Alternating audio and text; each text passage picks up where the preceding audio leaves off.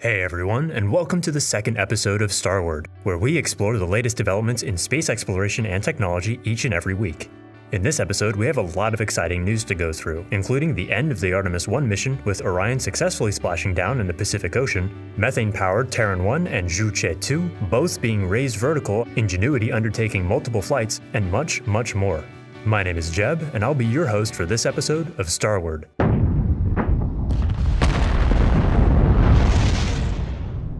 On Monday, December 5th, Orion performed yet another beautiful flyby of the moon on its way back to Earth. It featured a powered flyby burn, in which the spacecraft harnessed the moon's gravity to accelerate back towards Earth. The spacecraft has been regularly treating us to amazing images and videos of our own natural satellite since the launch in mid-November, and we are all delighted to hear from Orion Deputy Progress Manager Debbie Korth that Orion has no major issues and that they could not be more pleased.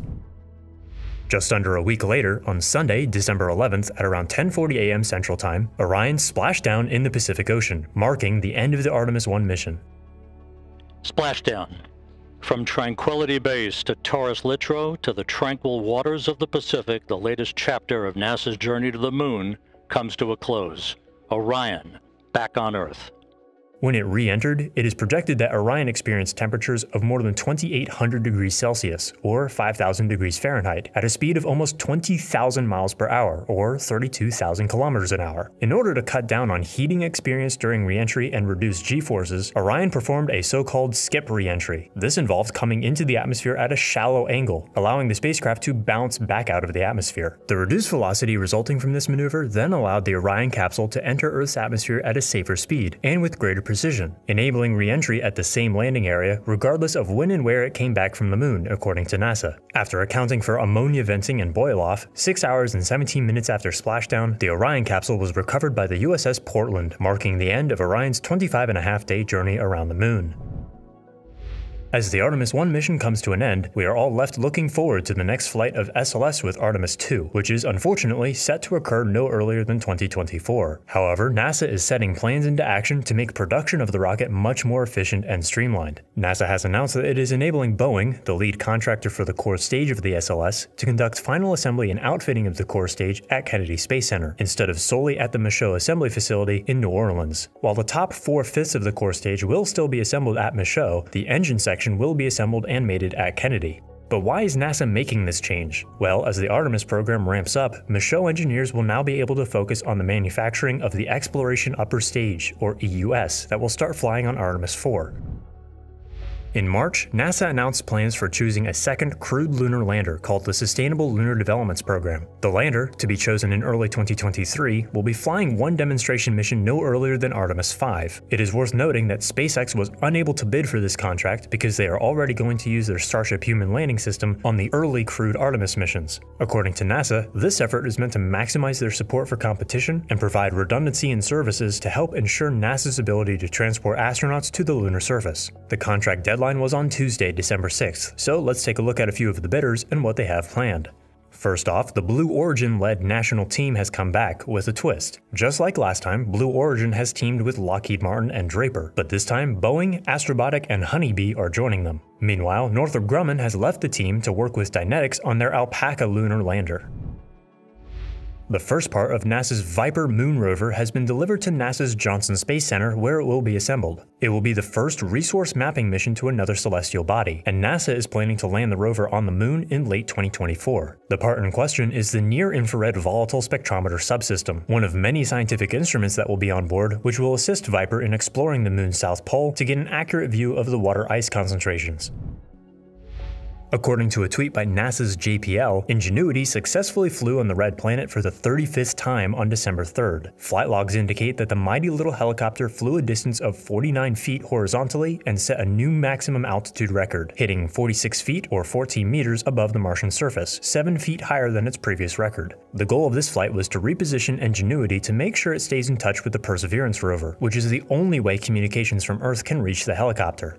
Interestingly, JPL have not yet confirmed whether Ingenuity took flight again on December 10th. However, this sequence of images was uploaded to the internet by JPL, which seems to suggest that the 110-meter horizontal flight did indeed take place. This week sure was a busy one for China. Kicking off the week, X-Space, a Chinese state-owned rocket company, launched the Kuaizhou 11 rocket at 8:15 a.m. local time on December 6th. This vehicle, capable of launching up to 1 metric ton to sun-synchronous orbit, reached orbit for its first time after an unsuccessful launch in July of 2020 and a launch pad explosion last October. Thankfully, this launch went better, with the VHF Data Exchange System, or VDES, test satellite successfully achieving its planned orbit. The VDES is a low Earth orbit satellite constellation designed by China for maritime tracking. This makes the Kuaizhou 11 the second largest solid-fueled rocket built by China, and it held the title for a grand total of 3 days.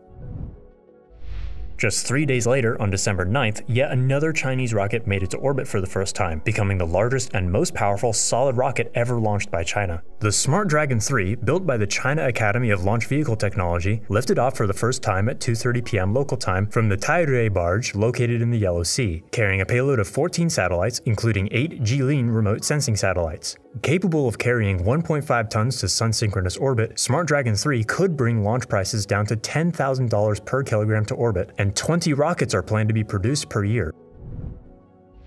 On the same day, a Long March 2D lit up the sky above the Taiyuan Satellite Launch Center at 2:31 a.m. local time, marking the 71st launch of this rocket and the 453rd launch of the entire Long March rocket family. This launch carried the Gaofen 501A satellite into a sun-synchronous orbit 705 kilometers above the Earth. This hyperspectral satellite, an important part of China's Gaofen project, aims to better observe areas such as atmospheric composition, climate change, air pollution, natural resources, and more.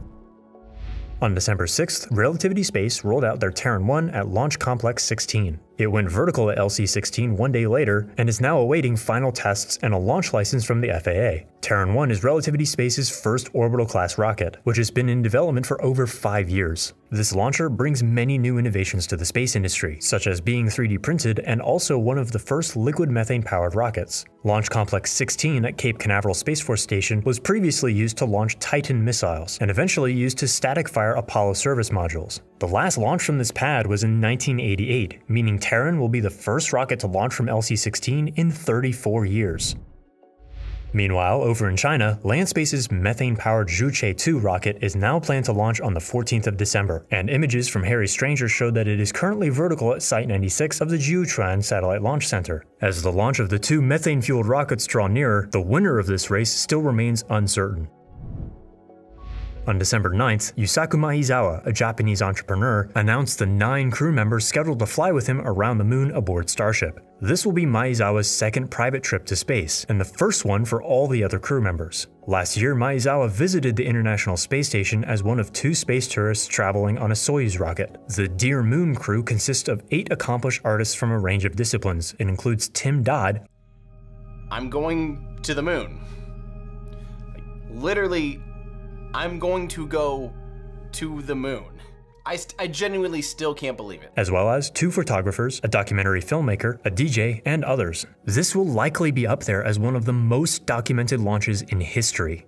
As a bit of a background regarding the dearMoon mission, in February of 2017, SpaceX announced a plan to fly 2 private citizens around the moon using a Crew Dragon capsule launched atop a Falcon Heavy rocket. Unfortunately, Falcon Heavy was never certified for human spaceflight, so the project shifted to their upcoming Starship rocket, then called BFR. In 2018, Maezawa purchased the ride and announced his vision to send a crew of creative individuals to the moon with dearMoon as a way to inspire new generations. In early 2021, dearMoon made a public call for applications, which saw over 1 million submissions from all over the world. The launch is currently planned to take place in 2023, and although this will likely change in the future due to Starship still being in development, we wish all crew members good luck on their journey.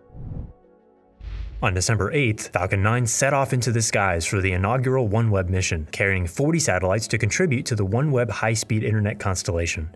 Up until February of this year, OneWeb launched their satellites aboard Russia's Soyuz rockets. But due to current events, the company has switched their launch providers to SpaceX and New Space India, the commercial arm of ISRO. This launch was notably an RTLS, or Return to Launch Site mission, meaning the first stage booster performed a boost-back burn to propel itself back to Cape Canaveral and touch down on Landing Zone 1, marking the 154th recovery of an orbital-class rocket booster. About an hour after liftoff, the first 14 OneWeb satellites separated from the second stage. Sadly, there was no coverage for the next deployments, and so OneWeb confirmed via Twitter that the deployment was successful.